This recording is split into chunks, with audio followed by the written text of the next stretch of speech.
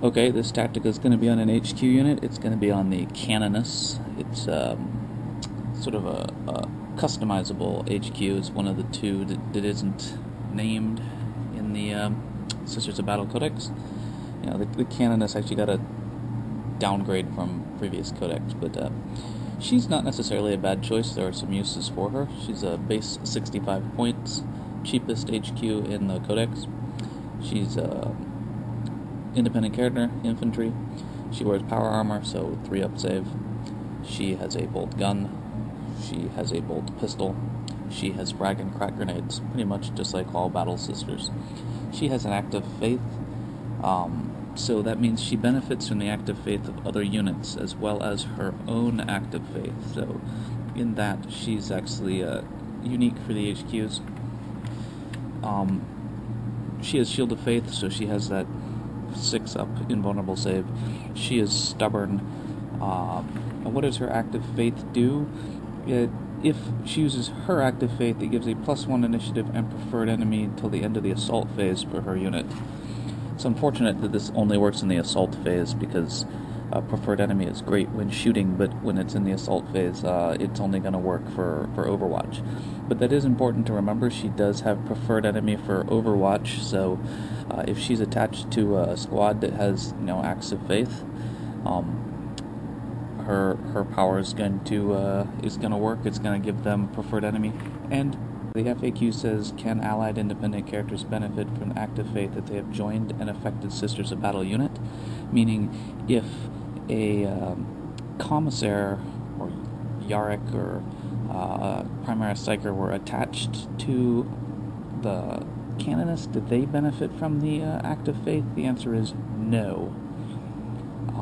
Do acts of faith affect allies who have joined or been joined by Sisters of Battle independent characters or units? The answer is yes.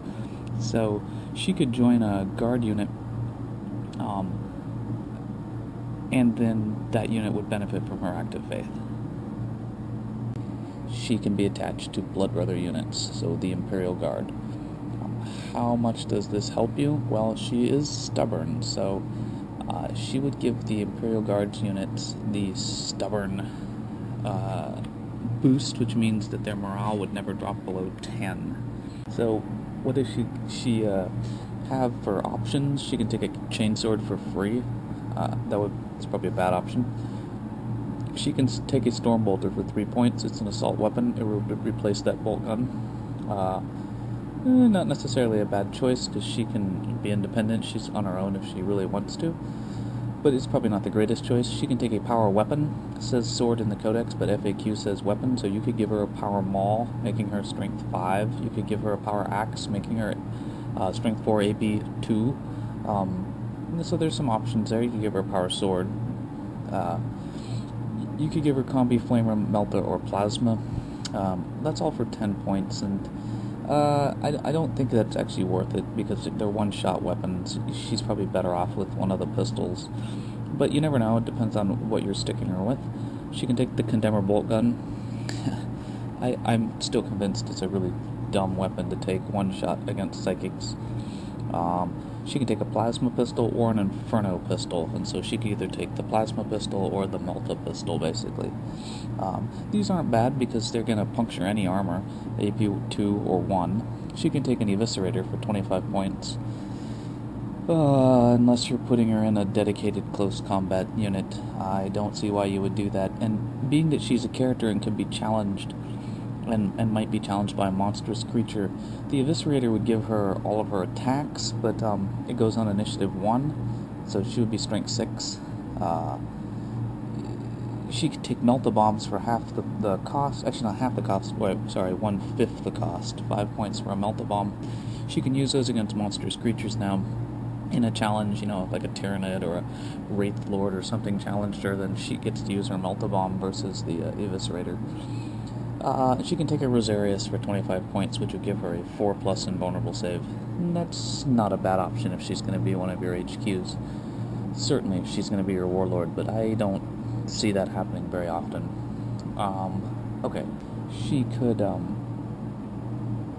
potentially replace her bolt gun and bolt pistol with power weapons, so she could have 2 power weapons. I've never seen anyone do this, but if in that case, she would have an extra attack for being double weapon wielding.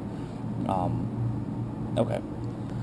So, what's her base stat line? You know, this girl has a weapon and ballistic skill of 5, so she's very good. She's really good at shooting, obviously. If she's with a shooting unit, that's pretty helpful. If she's manning something like a quad cannon or a Icarus las cannon. She's standard Sisters stat line, strength, toughness, both 3. She's a standard HQ, so she has 3 wounds, but she does not have Eternal Warrior. Nothing in the Sisters Codex does. She has initiative 4, so she's as fast as a Space Marine, which is pretty good. If she gets her active faith off, she's going to be initiative 5. So that makes her better than a Space Marine on the assault. But it's going to boost her unit up, and if it's a Sisters unit, it'll probably boost them up too. Same as Space Marines. She gets 3 attacks base. She has a pistol, so she's going to have 4, and that's pretty nice. She's leadership 10. It's never going to change because she's stubborn. So that's what her basic stat line is. So why do people take her? And the answer is you don't often see people take Canonesses, not anymore. But they do have a use. I mean, she's the cheapest HQ. So if you're going to take a double Force Org, you're probably not taking it for the HQ choices. You might be, because you want to take Uriah and St. Celestine or something like that, but you're probably taking it so that you can take, Sisters heavy support or fast attack or something, and in that case, you might want to take the cheapest HQs.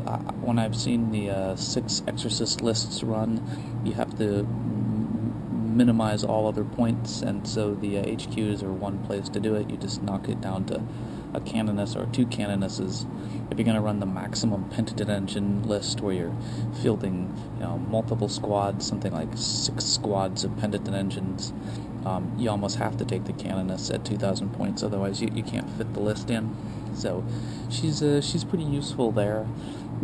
She's a generic character, so she's going to be able to be used in tournaments or local game clubs where people don't want to have any independent characters that are named, and there are tournaments to do that.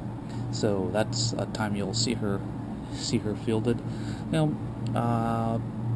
Otherwise, she's not the greatest choice. I've used her several times, but she's usually the backup HQ, or I'm trying to field a number of heavy supports or something, and the only way to do it is to have the minimal cost HQ unit. So that's the Canoness.